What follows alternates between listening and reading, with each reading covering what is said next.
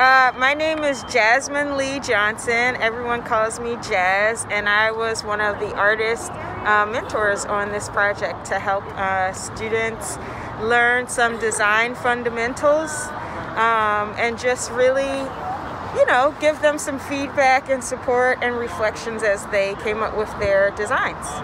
So what were the specific stuff they had to keep in mind as they're designing a billboard as opposed to other kinds of art? Scale was definitely a thing. I don't know, I feel like any design basics you could apply, they still apply even when you're working large scale. So things like learning about fonts and making sure they're legible, making sure that you're working with complementary colors so that things pop, finding ways to show and not tell in your designs. And also, I don't know, we looked at a lot of different artists and designers, both from a contemporary point of view and from the past. We thought a lot about composition and just finding a balance between the message that they wanted to convey, using words versus images, etc. Right. And how was the experience for you? Oh, it was so cool.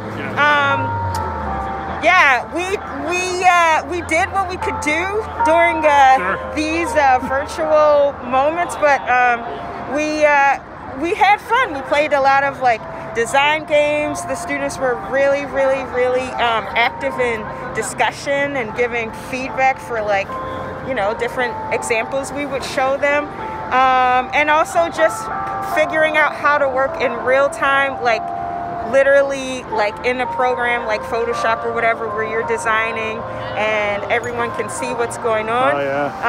Which in some ways in the virtual space lends itself pretty well.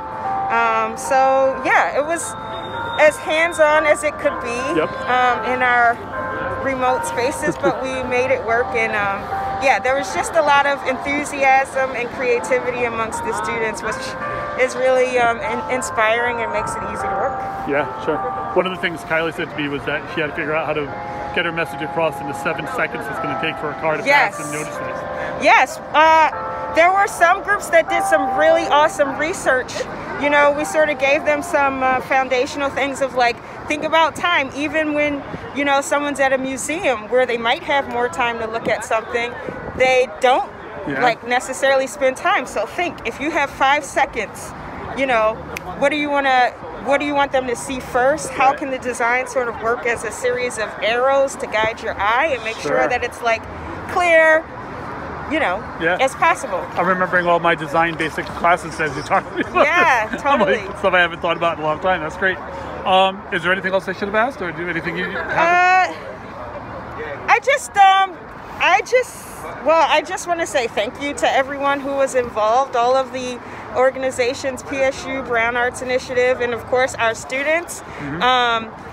And sort of like Precious alluded to earlier, it's really important that we continue to hear from our youth, not only in these times, but especially around their education, their rights. They're human, they have agency, and I just appreciate that we are able to, through programs like this, showcase that. So thank you so much for your work. Yeah. Really stunning.